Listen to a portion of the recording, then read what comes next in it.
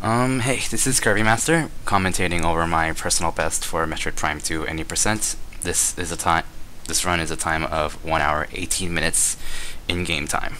And the record as of now is 1 hour 3 minutes by Miles, and I'll get into explaining why there's a huge 15-minute difference between us. I do not claim this is a top quality run, but I am doing this commentary primarily to pretty much give additional insight on how I felt throughout the run, and maybe for other runners to maybe benefit from this commentary for people who want to run Prime 2 any%. So the in-game timer runs anytime you have control over Samus. So text boxes, cutscenes, elevators, well, elevators with cutscenes, they do not count towards the in-game time. So like this cutscene right here does not count. Alright, so I'm gonna just pretty much talk about what's going on in the run right now. So basically, if you're not familiar with Prime 2 and the any% means beat the game as fast as possible at all costs. So I'm going to be doing a trick here, which is the most broken trick in the entire game, and this is abbreviated ILS. It's the acronym for item loss skip.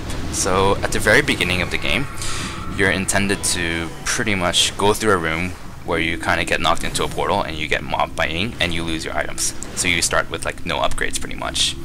However, with this trick I'm going to do here, I get to skip that. I get to go around that by going out of bounds.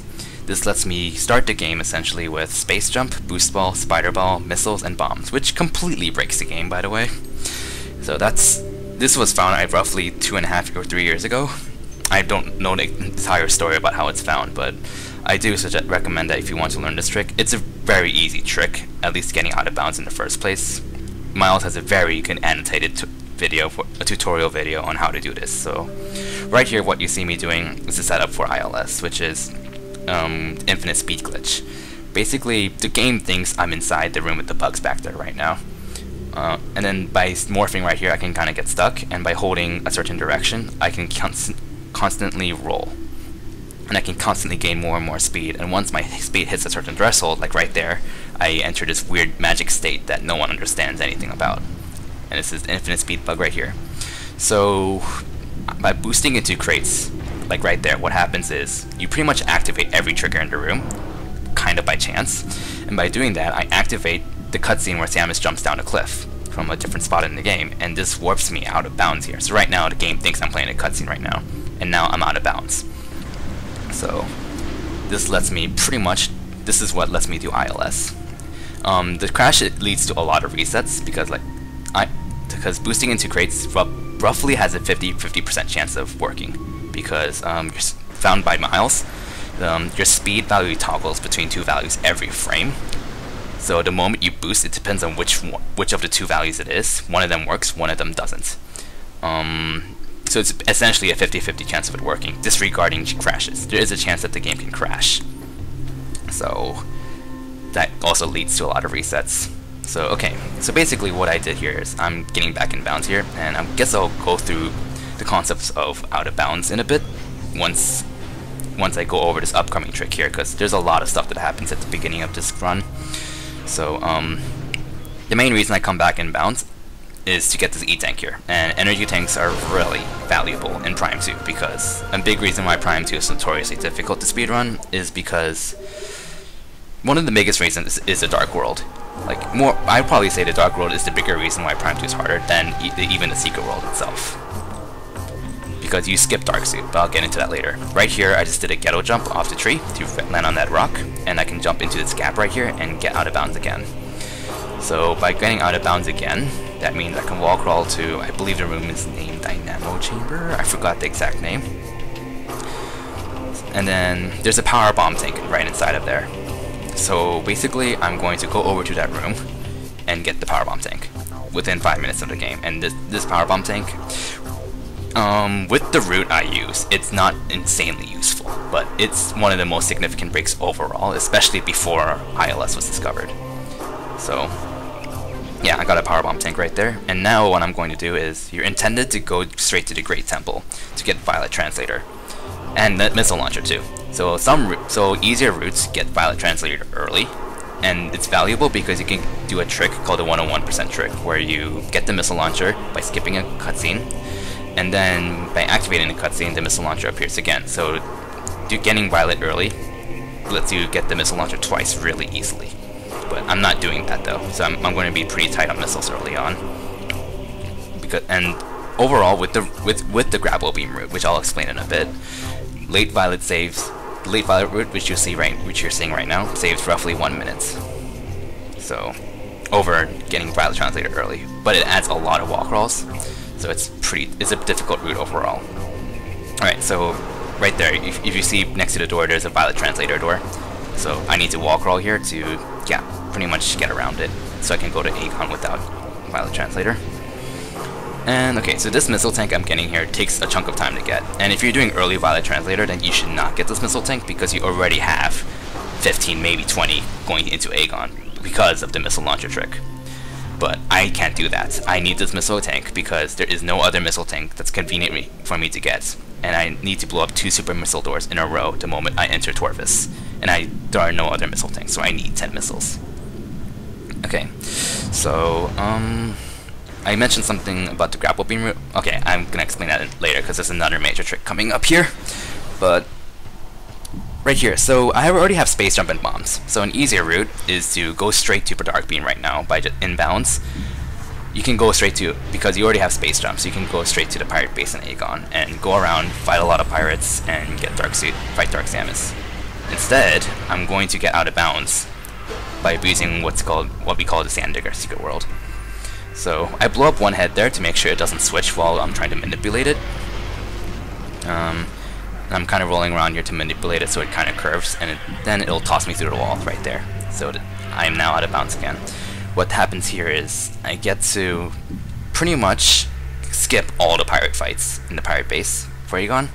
And in addition, originally when I go inbounds, I'm supposed to kind of go counterclockwise all the way around the base, but I can just cut straight to Dark Beam and go clockwise instead, and go straight to Dark Samus. So while this wall crawl is going on, oh yeah, one more thing. The disadvantage to doing Sandigger, this saves around 2 minutes, but the disadvantage is that you lose some time later on because you skip out on a beam ammo expansion. There's a easy beam ammo expansion if you do the pirate base inbounds, and that saves a chunk of time, especially during Chica, and just makes life a lot easier. So I skip out on that. I also skip out on the second E-tank that I just passed by for the beginning part of the game, but that's honestly not too big of a deal. So, alright. So I guess I'll really quickly go over out of bounds mechanics really quickly. So, every room is surrounded by a box, and what's outside of the box we call ether.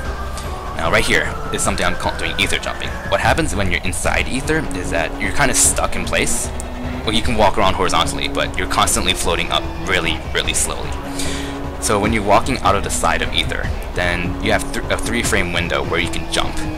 And that is generally the fastest way to climb a room out of bounds.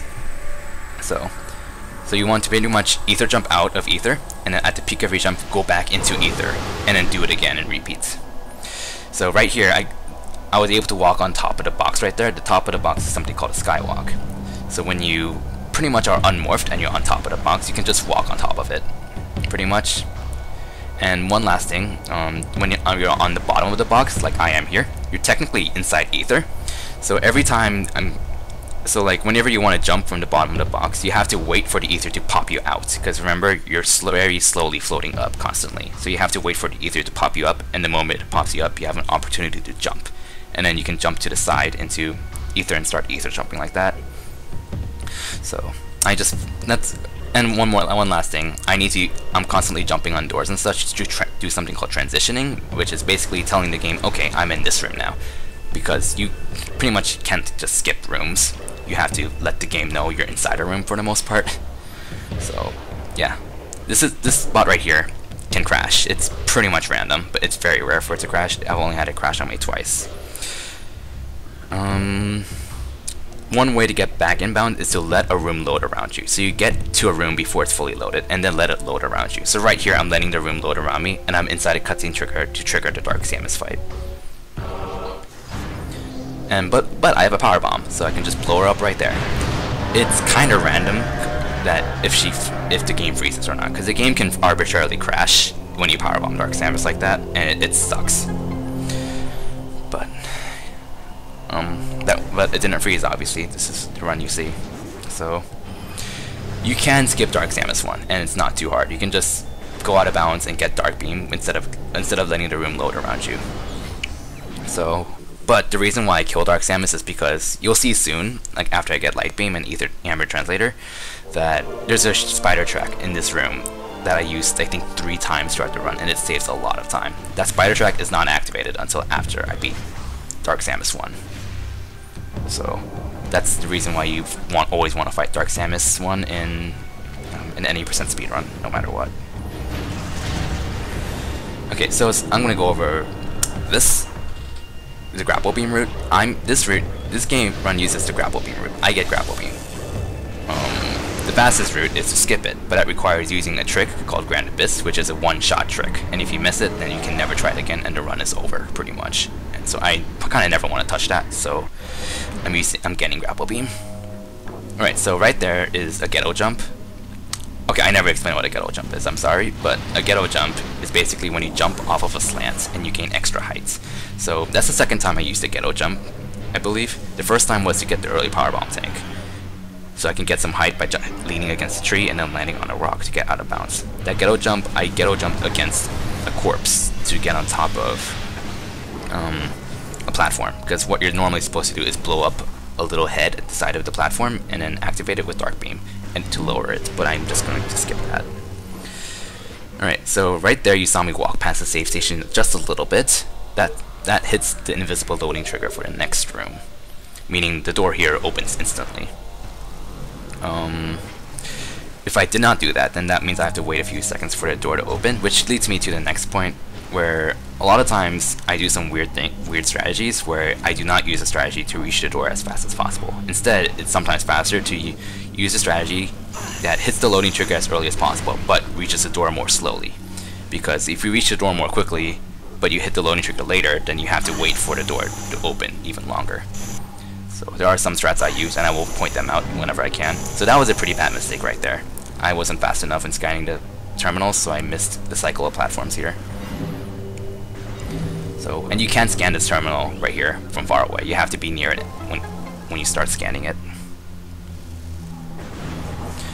Alright, so something I also never mentioned is something called a scan dash, where right there, that's a scan dash it's basically a distance technique. Whenever you're locked onto, basically in Prime 2, whenever you're holding L and R at the same time in human form, you maintain your horizontal velocity for the most part. This means that if you keep your lock on something and then dash, and then hold R at the maximum speed of your dash, which is 1/4 of a second right after you start the dash, then you'll maintain your dashing speed and you can go fast and far. So it's a pure distance technique, and it's very useful overall. Alright, so right here the door is loading, so I'm staying inside the force field so I can heal a little bit. And one last thing to go over while a lot of this is self-explanatory, drops in this game. This game gives you drops based off of what you have. And this game is very nice about it, unlike Metroid Prime 1. So I'll give an example. If you're at 0 power bombs, then the next thing you blow up will almost always give you a power bomb drop. If you're at 0 missiles, you're almost guaranteed to get a double missile drop. And if you're at 20% HP or lower, then you're almost guaranteed to get a yellow energy, which heals you 100. So like, I abuse that. So occasionally, if you're like just above 20% HP in a Dark World, you're better off taking a little bit more damage and then blowing up an ink cache or some ink pot or something, so you can get a yellow energy. Alright. Coming up, so there's a spider ball track that I mentioned earlier, which is the reason why I fight Dark Samus, and you're gonna see it used right here. That's the spider ball track right there. And yes, remember that I have Spider Ball because I skipped losing my items. The game says you start with Grapple Beam and Power Bombs, but the game's lying. Alright, so right there, Miles is the record holder for this game and is by far the best player at this game. Shoutouts to Miles. I passed by a door that leads to Sanctuary Fortress. For Miles, he skips Grapple Beam, so he would go straight to Sanctuary Fortress. I don't, I get Grapple Beam, so that means I'm going to go to Torvus Bog, get Grapple Beam, as well as get the Torvus Key in Lower Torvus, and then go to Sanctuary Fortress. So, right here as well, I'm getting Amber Translator. I don't need it to beat the game, and it is faster to skip it, but skipping Amber Translator requires a really, really terrible trick called Hive Dash. Which, I mean, I don't know 100% what happens with it, but basically you have to go out of bounds by scan dashing off of a War Wasp and then jumping backwards, and it's really precise. So like I don't use it, so I get the Amber Translator right here. Alright, also, you have to scan that terminal thingy twice, that hologram twice, because the game is confused about what state it's in right now. Because, like, that's the first time I've been here, but at the same time, I just got, like, Dark Beam and Light Beam, so the game wants to tell me, hey, you need to go get the keys and go fight in Morbus now. So the game's kind of confused between what state it's in, so that's why you have to scan the hologram twice. And my visual cue for it is to look for the little ball that surrounds the hologram and then scan it after the first try. The second try, we want to scan the little ball that goes around it. So.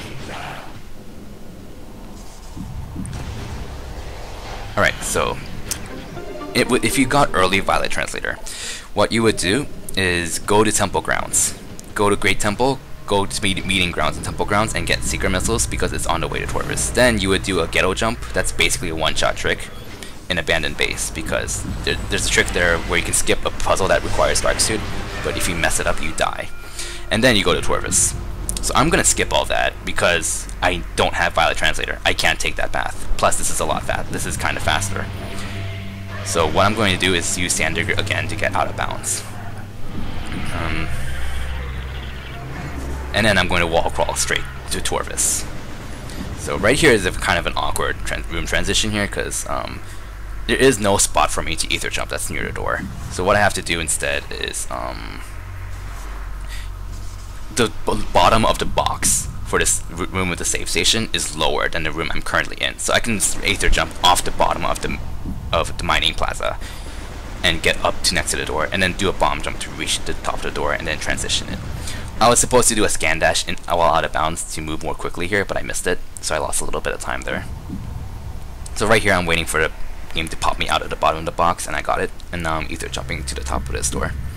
So a really nice thing about this route I'm using is that I don't have to deal with Abandoned Base. I don't have to deal with Dark Suit skip and Abandoned Base, because that kills a lot of runs if you mess up a get out jump.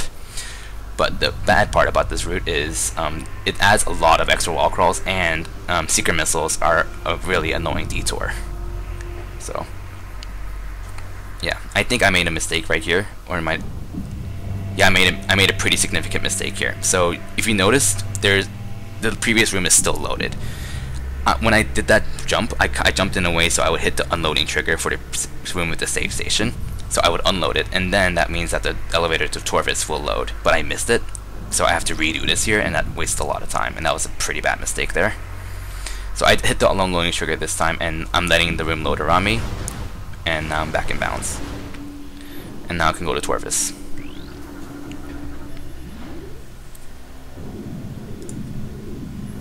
So again, the moment I arrive in Torvus, I'm blocked by a Secret Missile door. So I'm going to do a BSJ. BSJ stands for a bomb space jump, and what happens with this?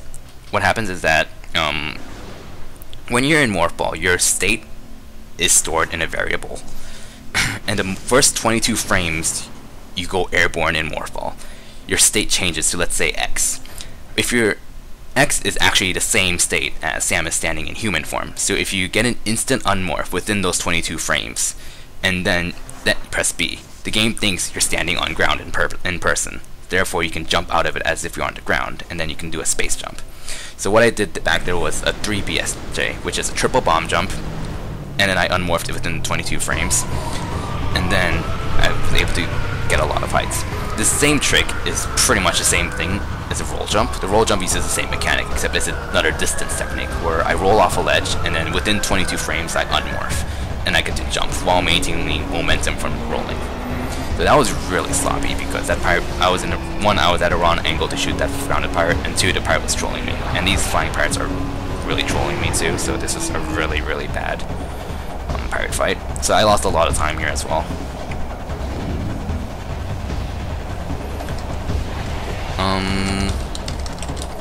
So the moment you kill the 2 flying pirates and the 1 grounded pirate, the game warps you back here, which is very, very convenient. so I don't have to worry about like getting back in bounds manually and stuff. So you also get to see the power of Dark Beam here. So Dark and Light Beam are absurdly powerful. Like they are really powerful. Like I believe a normal dark shot on an enemy weak to Dark Beam, aka Space Pirates and Flying Pirates, it does the same amount of damage as a missile.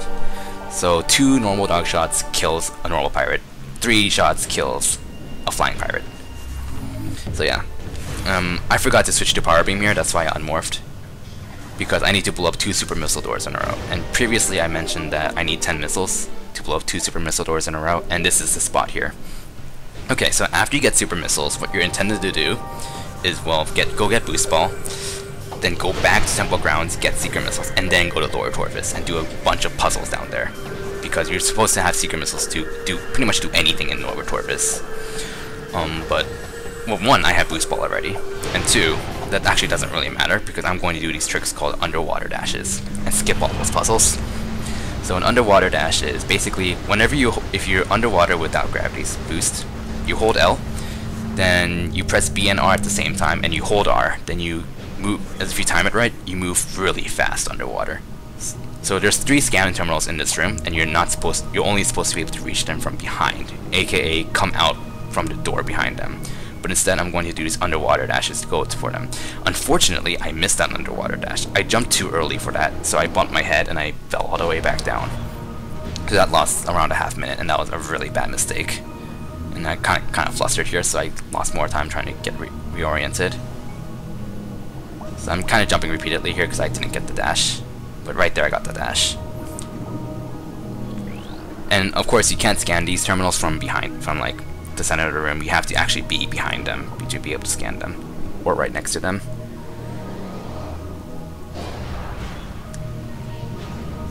So yeah, I lost a lot of time because, you know, I missed the first dash. I'm kind of disoriented here. But thankfully I got the dash first try, like second try. It would have been pretty disastrous, and I probably would have reset if I missed it again. Okay, and now there's 1 more scan terminal, and this one you don't really have to do anything special for. I was trying to do some underwater dashes there because it's faster than just jumping. Alright, so I pretty much skipped all the puzzles around here. I pretty much delayed getting Secret Missiles, skipped a detour. So now I'm going to go all the way down and get Gravity Boost, because Gravity Boost it saves a lot, it saves time, and it's not really too far, it's not really out of the way. So I get Gravity Boost. You can skip it, but it's not really out of the way and it saves time. So right after you get, okay, so the game is black here for a long time because the game is reloading the previous room right now. So the game waits for the previous room to reload with Alpha Block and once it's done loading, then it shows you the cutscene. You got Gravity Boost, which is why the door opens instantly, because the room's already fully loaded. So right here, what happens when you beat this boss is that there's a lower platform that appears, and you can use that to climb out of this room. But instead, I'm just going to do a BSJ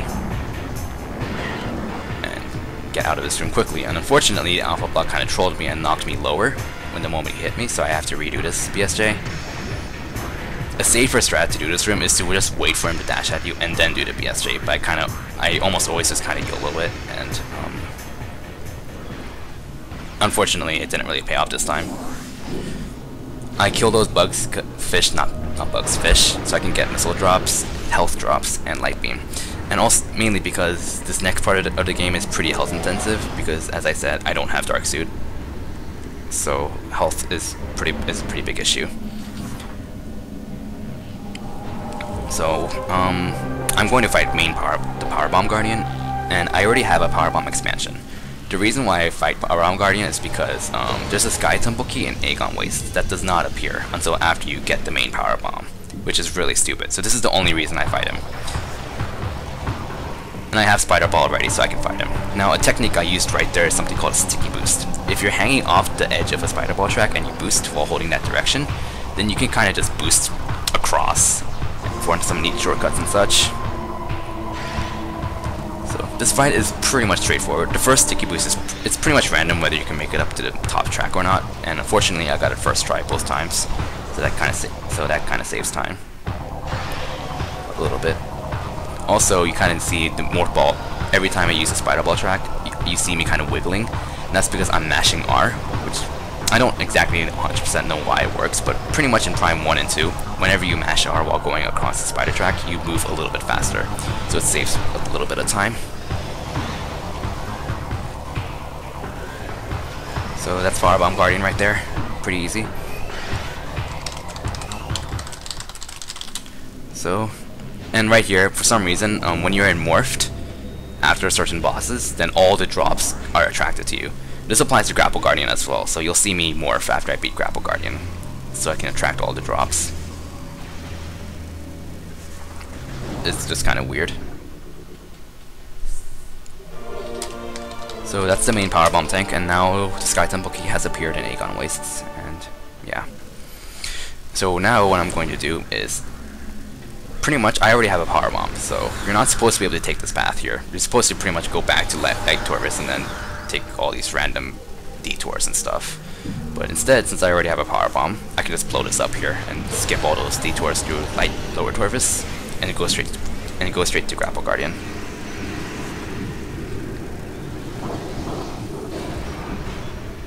So right here, I could have boosted, but I've had a lot of bad experiences when I boosted off of that, aka I fell down many times. Whenever I tried boosting, so I always rolled there safely. So right here, I stop and grab some drops, because 1, I want light ammo for Grapple Guardian, and 2, I want health. And 3, I don't really lose time, because as long as I just cross the center of that tunnel, I hit the loading trigger for this room. So the room with Grapple Guardian is loading, so I don't really lose time. Now, I scan Grapple Guardian here because you can't lock on his eye until after you scan him. So, basically the pattern is pretty straightforward. You stun him with 3 uncharged light shots, use a charged light shot plus 2 uncharged on his back, he'll try to grapple you, let him grab you, then stun him with 1 shot. Then shoot his back, and then do the same thing as you did at the beginning. Shoot his eye 3 times, then shoot his back. And that's the first phase, and I scan him here because I'm bored. I powerbombed it great there because it blocks off the Dark Beam door after the fight. And I'm waiting for Grapple Guardian anyways, so I'm waiting for his animation to start the second phase. Now the second phase, basically what you want to do is stand close to him so he tries to do a melee attack on you, and while he attacks you, you can shoot his eye 3 times and then finish him off with a charged light beam shot plus uncharged. I kinda missed that, so he tried to grapple me, and in the second phase, if he grapples you, you don't want to stun him. If you do, then you can't shoot his eye for some reason. He just stands there stunned for like several seconds and you can't hurt him for some reason. So if he grapples you, then you want him to hit you, to pretty much cut that animation short. Unless you're about to die, then well, you don't want to do that. Alright, so powerbomb management is pretty important in this next part here because I'm going to Sanctuary now, and since I have power bombs and spider ball, I can do that. So I'm basically going to blow up 3 power bomb doors in a row. So I have to make sure I have at least 1 power bomb going to the elevator to Sanctuary. Alright, so there's a bomb slot that's below the portal. I'm gonna go underwater and go activate it now, and this unlocks the portal. And the reason I do this is because I need to use this portal during Sky Temple key cleanup, because I need to use the portal to go to the dungeon, which is a dark version of this room, which is called the Catacombs, and then get the Sky Temple key there. So, yeah. And in this room with water here, when you're in Morphle, there's an energy tank here. It's probably, I don't get it, but if I were to get one more E-tank in the game, this would be the one I would get. But I don't get it anymore. So there's a trick here, a minor speed trick here that I missed, where what I want to do is, after watching this cutscene, of course, I kind of want to jump around the corner and do an instant morph and immediately cling to the spider track. Unfortunately, I didn't curve around the corner enough, so I missed it. So I have to kind of do this part here. Now another speed trick here, you can boost off of the corner of that spider track and land right on a statue. My personal visual cue for that is boost the moment you see Samus turn, pretty much. And I get this missile tank because it's basically free. So this is the first of 3 powerbomb doors I have to blow up. And this is actually the first time I made that cycle of platforms. I was pretty amazed by that, actually. So I have Grapple Beam, and a lower torvus key, so now I'm going to go to Sanctuary and get Screw Attack. You want to, pretty much the top priority in the main game is to return the Sanctuary energy, because to get Light Suit, the game only checks if you return the energy for Sanctuary. So that's pretty much like the main goal for the first part of the game. And Dark Beam one-hit KOs these guys, but if you do use Dark Beam, then you only get 2 drops rather than 8. So you want to use Power Beam for that. And again, as I mentioned, if you're at 0 Power Bombs, the game almost always gives you a Power Bomb drop. So I almost always get a Power Bomb drop for those little guys. And same with the turrets. The turrets should almost always give you a Power Bomb drop.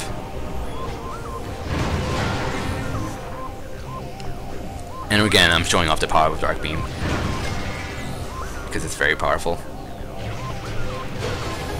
Alright, so this is an energy tank that I could skip, but I get it because there's a trick coming out that requires a lot of energy and I can't do it fast enough with only 4 energy tanks. Like, I ultimately have 5 energy tanks by end game, but if I were to skip one more energy tank, it will be this one. But I'm not gonna skip it anytime soon. So yeah, there's a long spider track puzzle you're supposed to do for that 80 tank, but you can just do what I did. Do a triple bomb jump, cling to the spider ball track, unmorph at the top, get on those glass tunnel, and then jump to the side of the energy tank. The puzzle for this is always the same. It's always green, blue, red, yellow. No, sorry, yellow, blue. I never remember the colors. It's yellow. I just remember the positioning. It's yellow, blue, red, green, or amber, cobalt, crimson, emerald.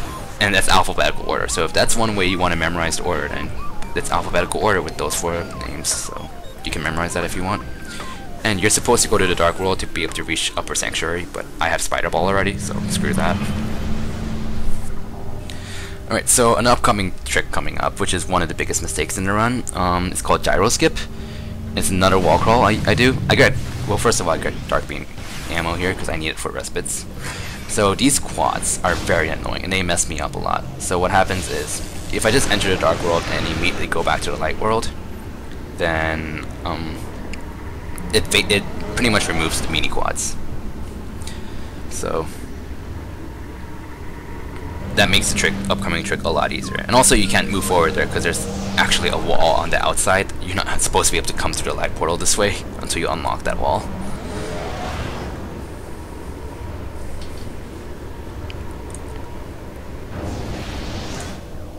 So what happens here is, I have to make sure first that the game thinks I'm in the previous room. So if you pay attention to the map at the top right corner, the game thought I was in the game still thinks I'm in the big huge room in Spider Guardian.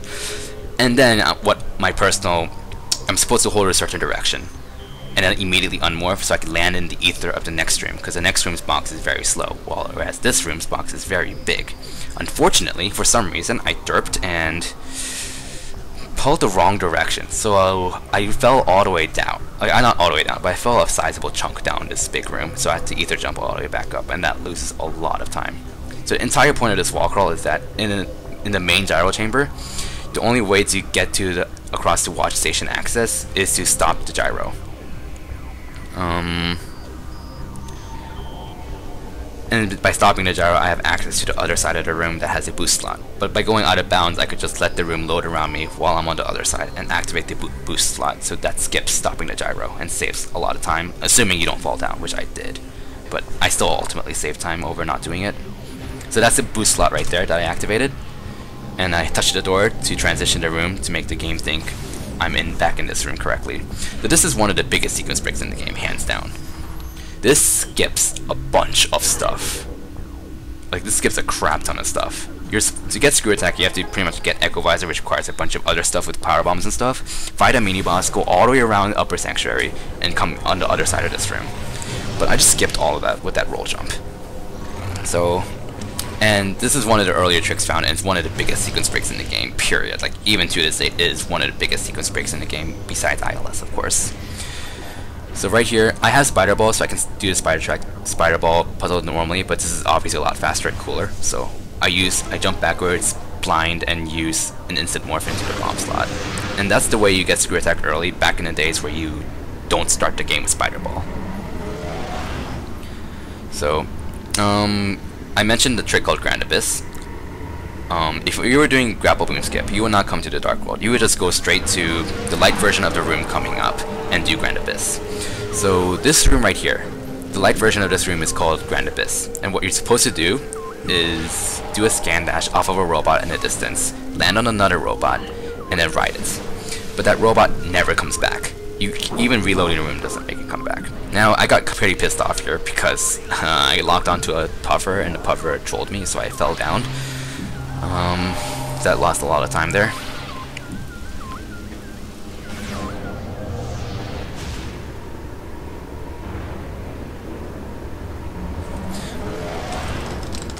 And that's how you skip Grapple Beam, because the dark version of this room requires Grapple Beam to get across for the most part.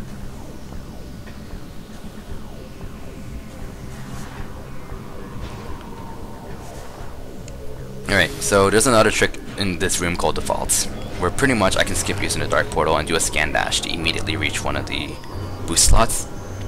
I suck at the dash so badly that I'm better off just taking the slow path, unfortunately. I do want to eventually learn it, but it's a really annoying and hard dash for me. So I just take the slow path.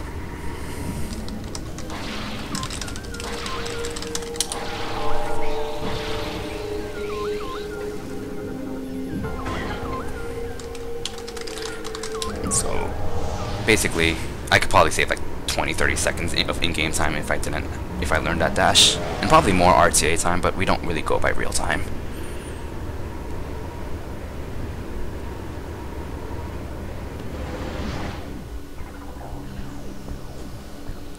So this is pretty self-explanatory. I just go around the boost slots. I kill these two res bits because they get in the way, and yeah, they really get in the way. Because I go back and forth this part here. I probably wouldn't have to kill them if I did the vault dash, but I didn't do it, so you get to see a little bit of optimization to move around pretty quickly. I do a few dashes and a roll jump to move around this room quickly.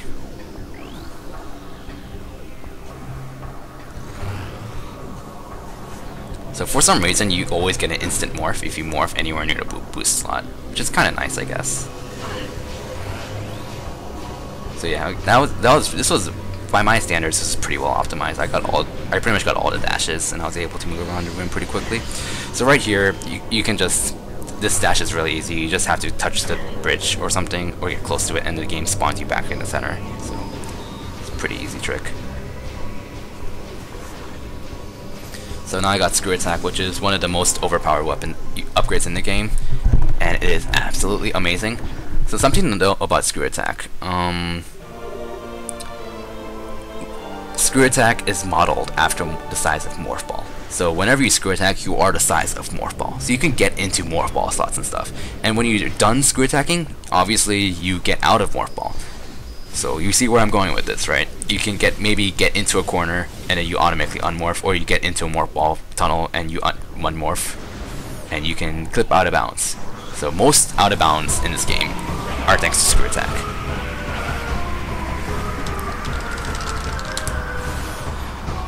So okay, this is the last E-Tank I get, and I get to E-Tank here because this is a health refill.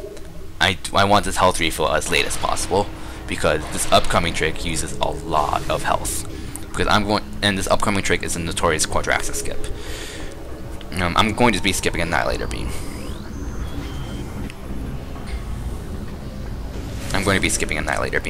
And to do that, I go out of bounds, and I pretty much wall crawl around Quadraxis. But it's entirely in the Dark World, and I don't have Dark Suit, so it burns away a lot of health. At minimum, in a standard 90% route, you need 3 E-Tanks to do Quadraxis skip. I mean, there's a glitch you can do to do Quadraxis skip with zero E-Tanks called Morph Ball Invincibility, but that's not applicable at all in a speedrun. So, but I mean, but like 3 E-Tanks is barely enough to get past it, and I'm not comfortable with doing it with 4, so you go with 5. There's also a faster way to reach the Dark World here. I could have gone out of bounds earlier and gotten into a portal that's already in Upper Sanctuary, and that would have been a lot faster, but it's also tricky, and chances are I would lose more time doing that than taking the safe way.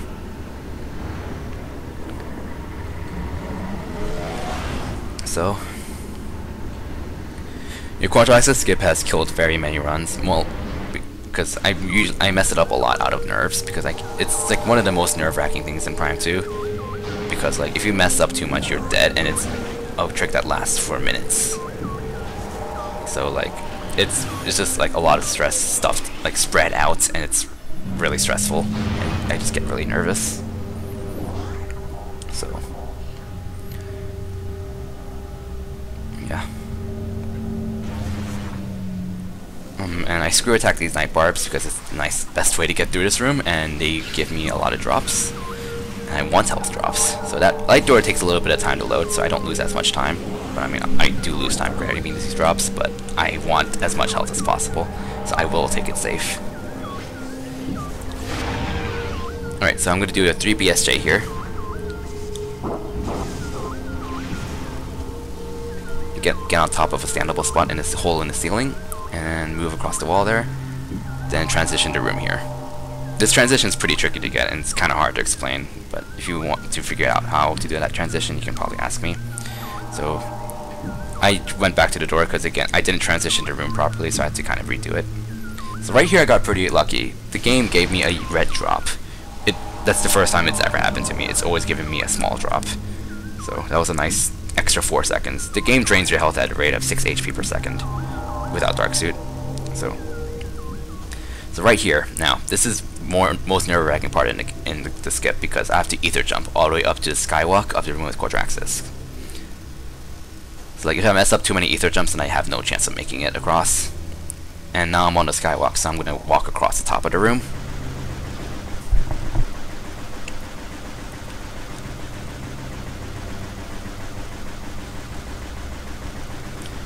And I'm going to do a trick that I never mentioned called the ceiling warp. So there's 2 main ways to get back in bounds, and the number 1 way you see me do it is getting into a room before it finishes loading, so that the room loads around me. The other alternative way to do it is a ceiling warp, which is basically if you're on top of some kind of ceiling in a room that's loaded, but the game's transitioned on a different room, then you can do a bomb jump. And then right after you land from the bomb jump, you unmorph, and you maintain the speed from falling down from the bomb jump, and you warp through the ceiling. The reason why this happens is because when you're standing on a sticky surface, you're still technically in the air. That's why you can't jump from a sticky surface while out of bounds. So if you morph at that spot and you bomb jump, you're technically falling while on a sticky surface. So by unmorphing, you kind of maintain that vertical velocity, and you just kind of warp through, break through, and that's what you saw me do at the first part of Quadraxis skip. So this is the second part, and this is a lot less stressful. You can just clip out of bounds using a screw attack, and I wait here a little bit because 1, I can heal a little bit, and 2, I need to wait for the Quadraxis room to load anyway. So I do a quick ether jump here to get on the top of the door, so I can transition it and then jump back into the ether, and I walk around to the side this time.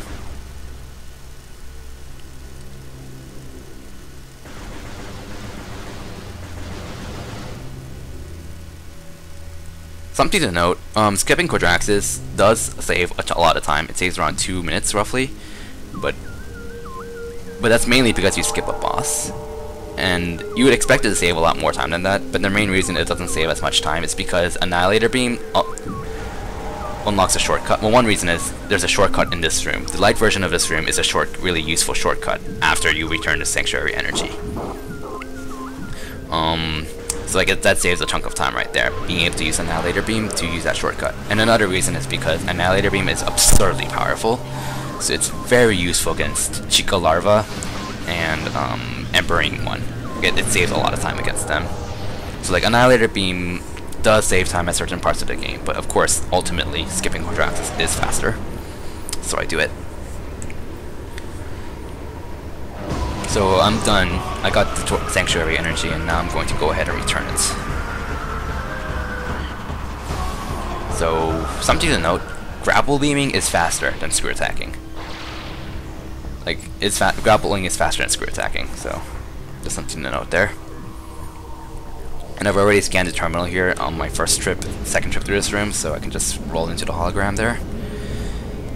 And this mini quad here, you want to take this mini quad coming up. You always want to take out its legs first, because this specific mini quad or whatever it's called, if you kill the head but you leave the legs alive, then it will summon another head instantly. Now, for some reason, it didn't use like one of its attacks that makes it vulnerable. So that was pretty stupid. So that took a little bit of time. But yeah, you always want to kill the legs first, because it'll always summon another head if you kill the head first.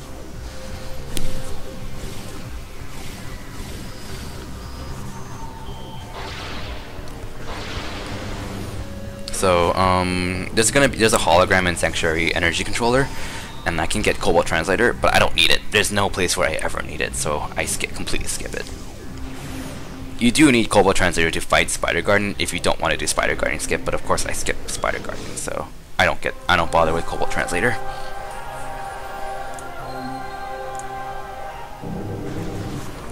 So I've returned to energy, and now I can go ahead and get Light Suit. So right here, there's a lot of route diversions. Route differences depending on whether you skipped or got Grapple Beam, and 2, whether you got Valid Translate already or you're getting it late. So what Miles does is he skips Grapple Beam and does late Violet. So what he has to do is he can't go back to Torvus, and he can't go back to Sanctuary either.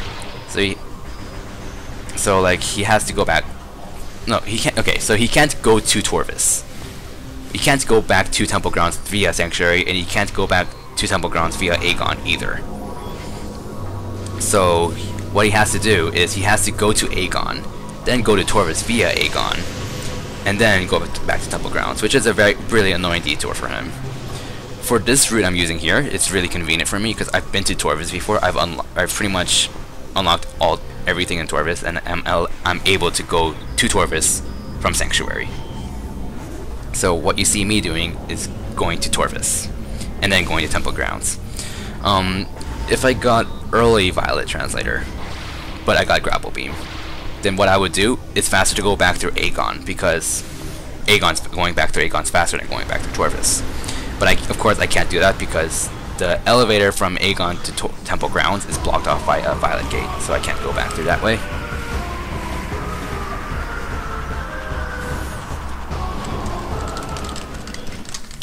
So there's another free missile tank here that I get. So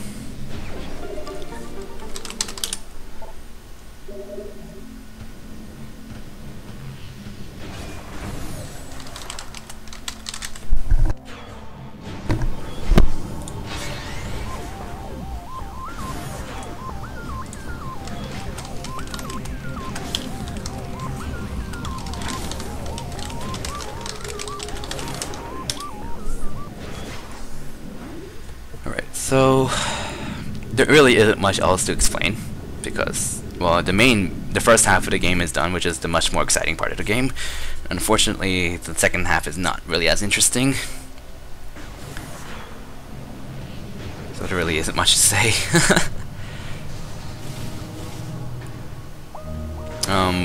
Random thing, I believe Miles explained to me that in this room right here, I kind of activated triggers in a wrong way. So there's a crap ton of blocks in this room. There's 4 of them. There's only supposed to be 2. And there's some kind of room state changes going on in there because I activated cutscenes in some weird kind of order, but yeah, whatever.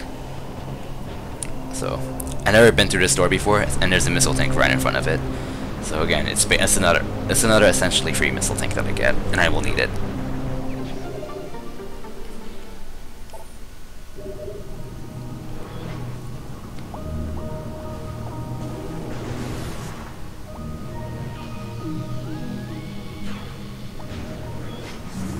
Alright, so something to explain.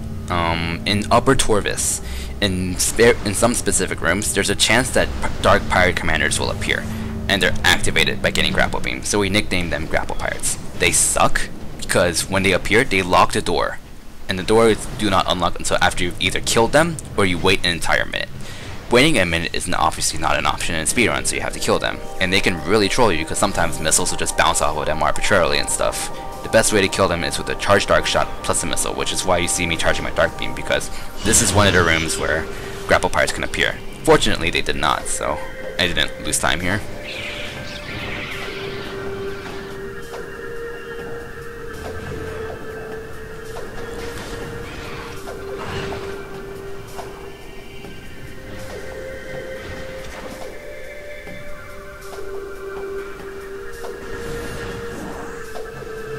Alright, so I've never used this elevator before because I came to Torvus via Agon, so I have to scan it and stuff.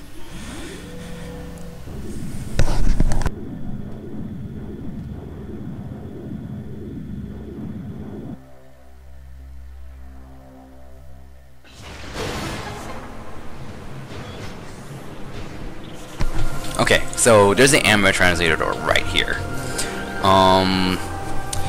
This translator door is the reason I get Amber translator. That's the only reason I get it. The previous room, there's some war wasps. The only way to get it, the main way to get around it is something called hive dash, which I explained, which is what you do. So you scan dash off. You get on top of a hive and you scan dash off of a wasp, and then jump backwards and get into the ether before activating terminal fall. And it's terrible. Like, it is absolutely terrible.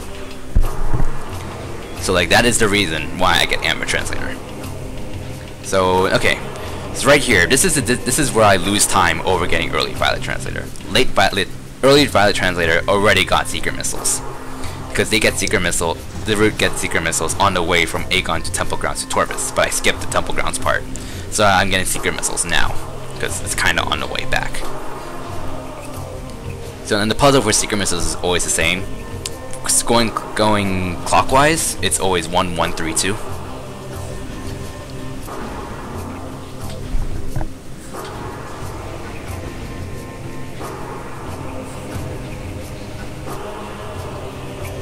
And secret missiles fortunately gives you an extra 5 missiles, which is very nice.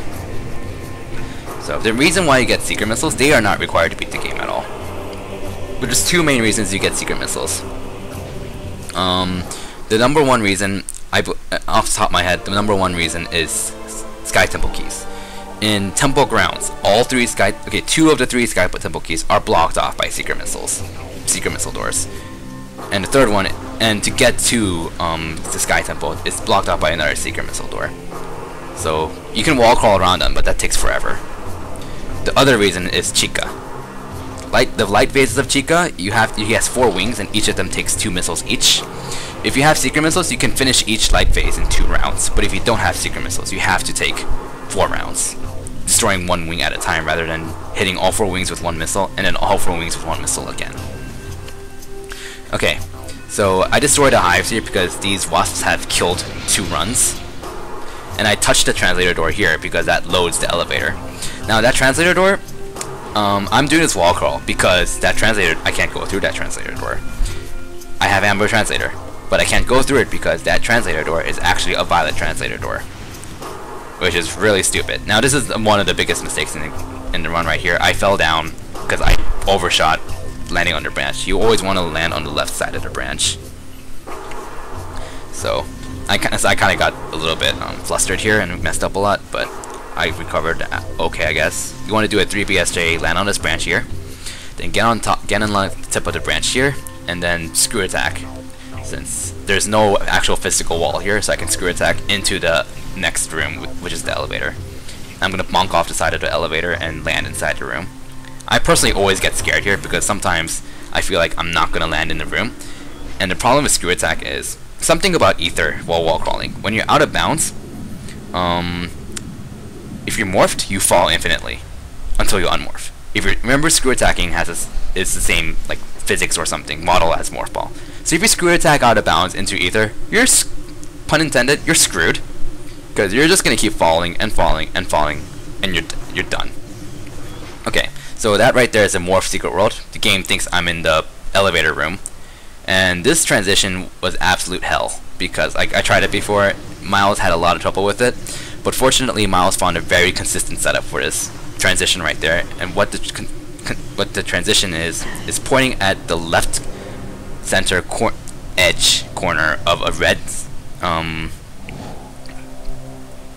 hexagon thingy on the wall. Then kind of move backwards as you kind of fall down very slowly until it's pointing at the very bottom left corner. and then you morph and hold upright, and then you unmorph, and you will always get the transition first try. You need to do that wall crawl because you're not supposed to be able to go in that way. You're supposed to go out of that way. So that means that there's a block that's blocking my way, and the way to move that block is to hit the dark crystal with light beam, but that's on the other side. I can't reach it, so I have to get around it by going out of bounds again.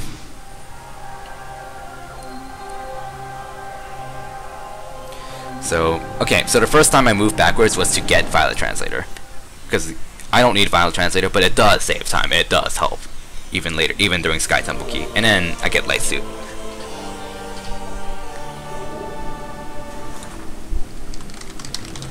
So now it begins a not as exciting part of the game.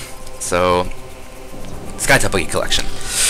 You cannot get a single Sky Temple Key until you have Dark Visor. You cannot damage the Sky Temple caches, whatever, I forgot what they're called. You can't damage them, you can't see them, you can't do anything to them until you have Dark Visor.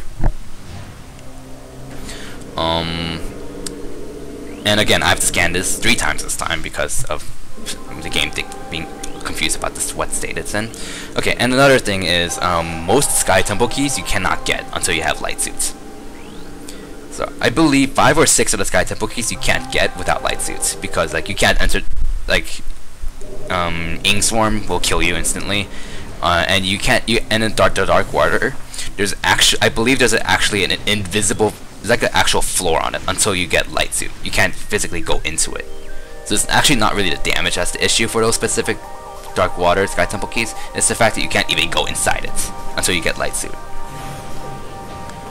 So again, the top priority is to get Light Suit, and now my next priority is to get Dark Visor. And to do that, I need to fight Chica, and to reach Chica, I need to get the 3 Dark Temple Keys from Torvus. Fortunately, I've already gotten the lower Dark Torvus key, so I don't have to go to lower Torvus to get to Chica. I only have to get the 2 Sky Temple, not Sky Temple keys, Dark Torvus keys in upper Torvus. Now, okay, this upcoming room, there's a chance for grapple parts to appear, and they have appeared, so I have to kill them. Fortunately, this didn't waste too much time, but like they can really screw you over with lock-ons and stuff, so it really trolls you. So this wasn't too big. This wasn't too bad. It could have been much worse, so I was not too peeved about that.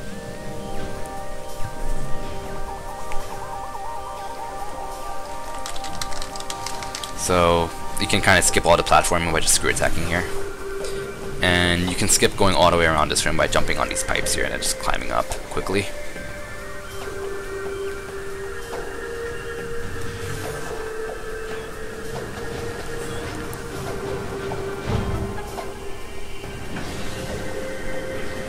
So now I'm going to go to the Dark World. And the moment I enter the Dark World here, there's a chance that grapple parts can appear. And in almost every run they will appear because I go through this room twice. So like there's 2 chances for them to appear. Fortunately, like the guy's thing is, once a grapple parts have appeared in a room, they will never appear again in that room until you leave Torvus. So I will always freeze activate that center light beacon with light beam because a grapple part will always appear there, so that instantly kills it. And the other one sometimes dashes into the other light beacon, so I always activate that too for a chance that he'll go in it, but unfortunately that wasn't the case.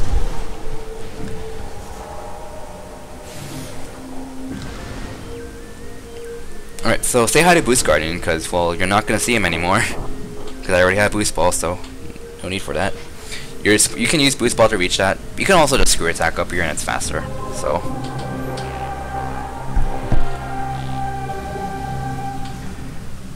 So that's the second Dark Torvus key, and the third one is literally right outside of Dark Torvus Temple, so I can pretty much go straight to Chica now.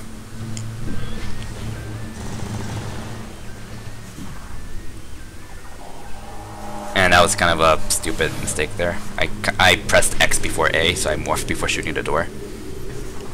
Pretty stupid mistake.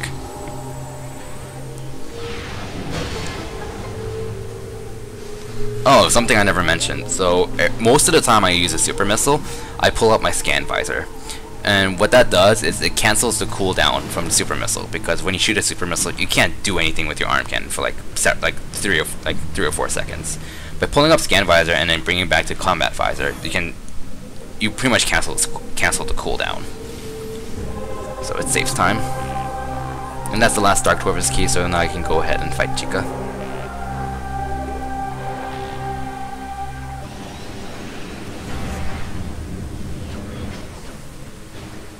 So Chica is one of the longest boss fights in the game, and it's pretty exciting and really difficult at the same time. And the hardest part of this fight is the fact that I have only 50 beam ammo. So this is where doing Sand Diggers kind of bites me in the ass, because if I didn't do Sand Digger at the beginning of the game with the Agon Pirate Base, I would have 100 beam ammo, and I would not be strained on beam ammo at all. But I only have 50, and Chica is a very ammo intensive fight. I need like pretty much every weapon at my disposal, and even every missile tank. I need pretty much every missile. So right here I scan Chica, because you want to have him fully scanned before he jumps out of the water, because you can't lock onto his chest until he's fully scanned. So that was just kind of bad luck there. I've never seen him do that that quickly. Pretty much like dive in. He was also supposed to kind of pop out twice so I can hit him, but unfortunately that didn't really happen. So the reason why I use charged light beam shots is because it's my strongest form of damage. Like the charged light beam does the most damage out of all 4 beams in terms of neutral damage, and I use dark beam to farm a little bit of light beam while waiting for Chica to pop up here. So first of all, I use dark beam here because it's faster than using power beam, and you can't really use missiles. You can use a super missile on his chest here, but spamming uncharged dark shot is faster.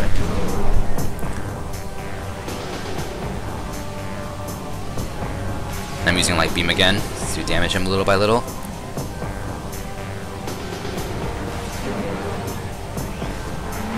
And I'm gonna shoot these guys because I'm low on dark beam again. This is a very ammo intensive fight. And the reason I'm using light beam here now is because I want to conserve dark beam ammo.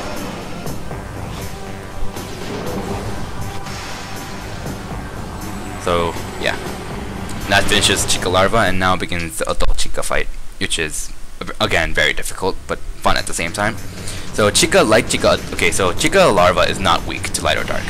Chica Adult is weak to dark and light depending on which phase he's in. So obviously light Chica is weak to dark and dark Chica is weak to light. So charged dark beam shot. So in the first light round, a single charged dark beam shot will always stun him instantly. Unfortunately I missed that shot, so I couldn't stun him immediately again. The second light phase, I believe it takes more damage to he takes more hits to stun. So you can't stun him anymore with only one charged dark shot. It takes a charged dark shot plus an uncharged, I think. So I'm really low on ammo here. So I'm going to damage him a little bit and then wait for him to spawn chicklings. And that's where I can get a crap ton of ammo. And missiles too, because I'm running lower on missiles.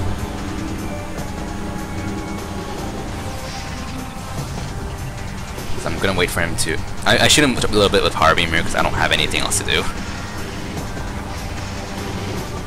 I'm going to use dark beam first because I'm a lot lower in light beam, and then I'm going to farm a little bit of dark beam ammo. I kill all these chicklings. I spent a little bit of time killing them because I've actually lost a run where a chicken blocked a secret missile like twice in a row, and that turned a light Chica fight into like a light Chica 2-round into like 4-round or something. That was terrible. So I kill most of the chicklings there so they don't get in the way. So, as I said, a charged dark beam shot does not stun him anymore, so I have to use a charged dark beam shot plus an uncharged.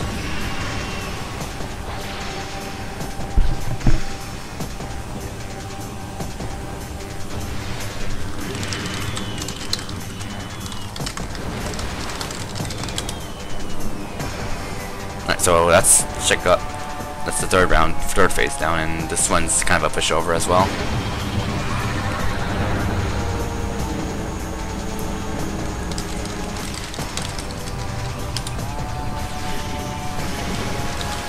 I was really low on light ammo for some reason, so I'm kind of using my beam, power beam, which is kind of unfortunate. So I lost a lot of time there, and this fight overall was pretty bad.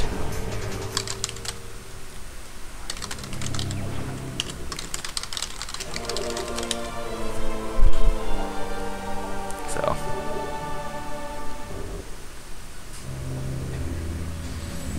yeah, that's Chica right there. Now here's kind of a pretty significant sequence break here. or kind of a sequence break.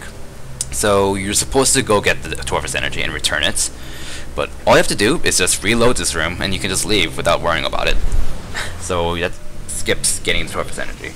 So the fastest way is to activate the bomb slot and activate it again, and then go back to where you fought Chica and that room is reloaded. You do not want to get the torvus energy. That will kill the run. I don't know exactly what happens, but what happens is UMOS decides to like lock you in certain areas and kind of force you to return the energy and then force you to come back to temple grounds, and that pretty much kills the run. So you can't do that. You really don't want to do that. So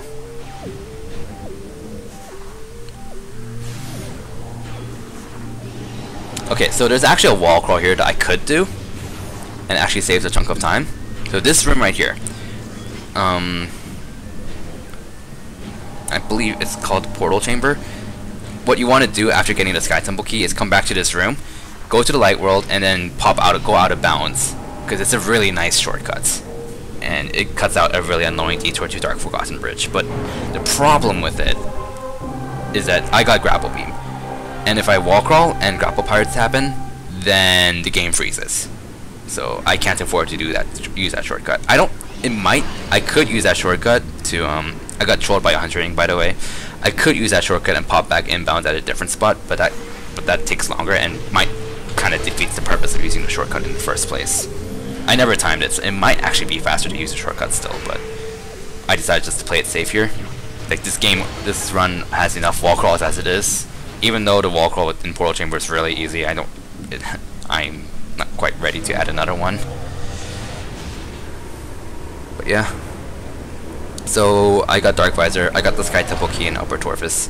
Now my goal is to go to Lower Torvus and get the Sky Temple key in the dungeon, and then come back and then take the elevator to Agon. So basically the overall route is Torvus, Agon, Sanctuary, Temple Grounds. Beat the game. So I get this missile tank because my missile ammo is generally pretty strained here, but I kind of wasn't paying attention to how many missiles I had, and I obviously have plenty of missiles. And the reason why I kind of need to worry about missiles a little bit is because in Agon, I need to blow up 2 super missile doors in a row, and then in Temple Grounds, I need to blow up several secret missile doors and another super missile door. So I need to worry a little bit about missile management. Now, Grapple Pirates have appeared again. Fortunately, I have Dark Visor, so this is not too big of a deal. They're not too bad once you get Dark Visor. I mean, it still sucks though.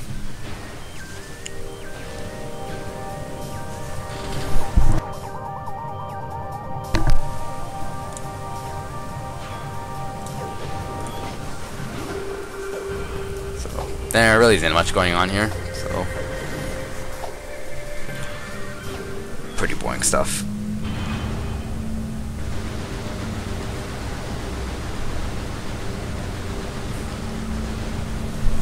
Okay, so I guess I can mention this. The 100% category for Metroid Prime 2 is also ran. It's not very commonly ran because it's very long and it's also not as broken.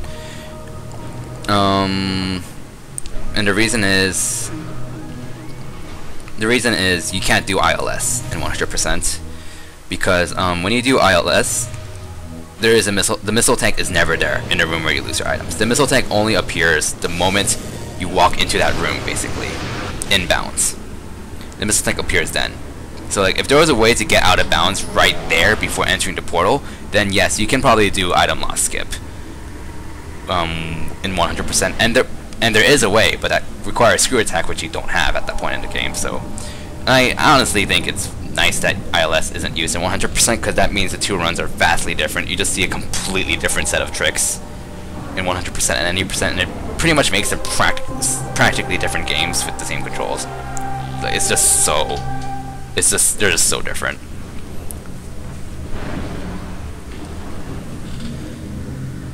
Right, so I kind of messed up getting out of this room here, but whatever. I use Light Beam because the light beacons stay activated for twice as longer if you activate them with Light Beam versus using Power Beam.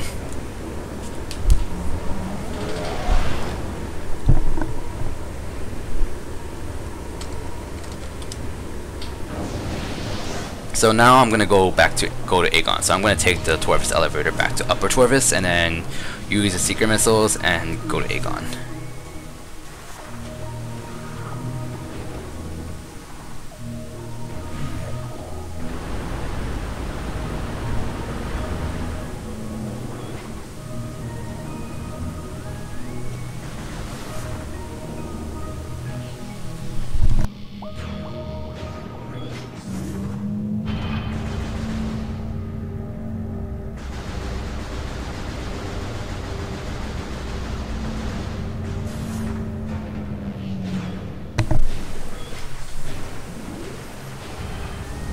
This is a pretty bad mistake. For some reason, I thought I was coming out of Sanctuary and I was supposed to go to Temple Grounds to get Light Suit, but I just kind of derped there and I went the wrong way.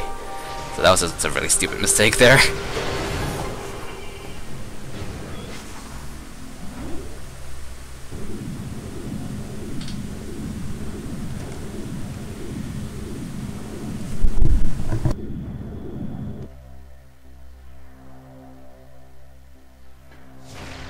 So, yeah. So this is a trick here I use. I do a 3 BSJ here. You want to be careful not to be too close to the edge. If you are, then the camera will roll around and think you're trying to boost up the half pipe. That's just a very small trick. Normally you're supposed to just use the half pipe and go up and down and waste a lot of time. But that 3 BSJ is several seconds faster.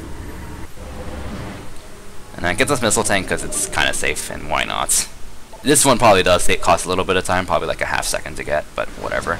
So right here, what's going on is the room behind the blue door. That room, right there, that room just finished loading. When the moment that room loads, the game thinks it's the first time you've entered the Dark World. So the game warps you back all the way back here. And it's pretty amazing, because, you know, I didn't know that safe zones must be shot to function, apparently. And I didn't know you had to shoot the sparkling energy to re-energize the safe zones. But yeah, so basically you just stand there and wait for that room to load, and then the game warps you.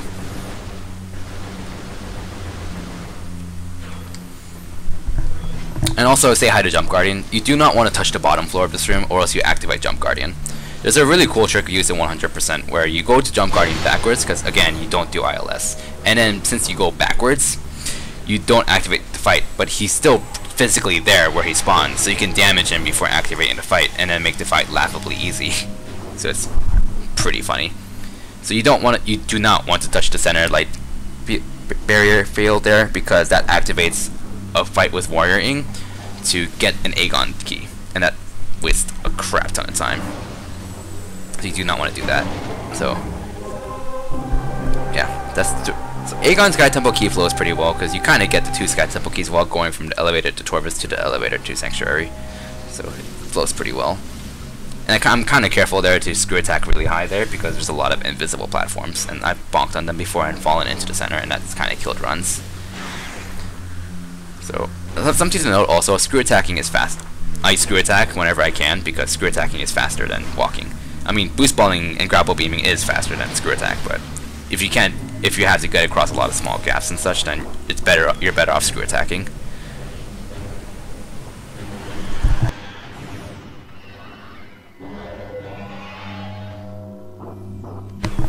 So right here, this guy Temple key here, this guy right here is the reason I get the main power bomb. This guy does not appear until after you get the main power bomb upgrade. This is the only reason you get the main power bomb upgrade, and it's stupid. Like, the reason why, it probably has to do with the state of this room changing once you get the main power bomb, because something like that, because you're supposed to use a power bomb to blow up that wall, which I did while getting light beam, but I had a power bomb early at the time because I got a power bomb expansion 5 minutes in the game, so yeah, kind of broke the game. So yeah, I'm done with that part of the game, and now again I'm using this really useful shortcut here. Again, that's the reason why I beat Dark Samus 1 instead of skipping her.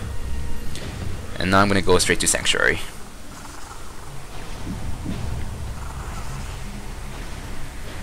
And I kind of made a dumb mistake here. I forgot that power bomb door is that power bomb lock is still there, because I was kind of used to early Violet route, and the early Violet route has already blown up that door to get Light Suit, so I'm not used to blowing that up at this time in the run. Alright, so Sanctuary. There's a really cool thing in Sanctuary. So the reason why I do this trick right here, this seems really slow, but the reason I do it is because I hit the loading trigger of the next room early. And the next room takes a while to open, so yeah. So what I'm going to do is go up to Upper Sanctuary, and I'm going to do a trick called Spider Skip. So, yeah, I already have Spider Ball, so I don't need to get Spider Ball, but without going out of bounds, the only way to get the Sky Temple Key is to go through the Spider Guardian fight, blow up a power bomb door, and use the portal behind it. So like there's no way to get this Sky Temple key without going out of bounds and skipping the Spider Guardian fight. So like without this trick, you still have to fight Spider Guardian even though you have Spider Ball already.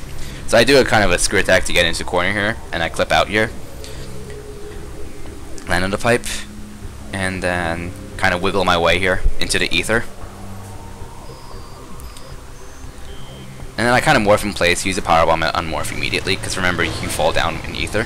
So so once you power bomb and you shoot the door, then this room starts loading. So you want to stand in the at the right height for the room to load properly. If you're too low, you're gonna fall all the way down and you're kind of screwed. If you're too high, you're gonna get stuck in the ceiling, and it's kind of salvageable, but you're still kind of screwed. Well, I mean, the run's not really over either way, but you lose a lot of time regardless. Alright, so this was a pretty embarrassing mistake here. This is like the first time I missed a screw attack in a long time. And it looks like a tight screw attack, but it's actually pretty easy. Like you just have to do three wall-spaced screw attacks, and you don't have to really worry about it otherwise. So you have this Sky Temple key here. Now, I've done the first half of Spider Guardian skip. The problem is, how do I get back? The only way to go back is through where I fought Spider Guardian, and I never killed Spider Guardian. I never got Spider Ball, so there's like a little electric blockade that blocks me. And I've learned the hard way that even though if you beat Spider Guardian and just don't get Spider Ball, and then you leave the room, then that blockade comes back and you're kind of screwed without using out of bounds. So I had to go back out of bounds to get out of here again. Now, first of all, I go back to the light world here and go to the dark world because there's the big open space with the Sky Temple key. If I enter that space, then the terminal fall will put me into that space. I do not want that to happen. I need to reset it. So right now, if I activate terminal fall, it will put me on the other side of the room, which is like in a completely different area of the same room. So I'm going to do a screw attack here to clip out of bounds, get into the morph ball tunnel here. I'm very pleased with how this went. I got the second try. So you can kind of jump out there. And then without touching the open space, you activate terminal fall here, and then you spawn right here. And I've skipped Spider Guardian. So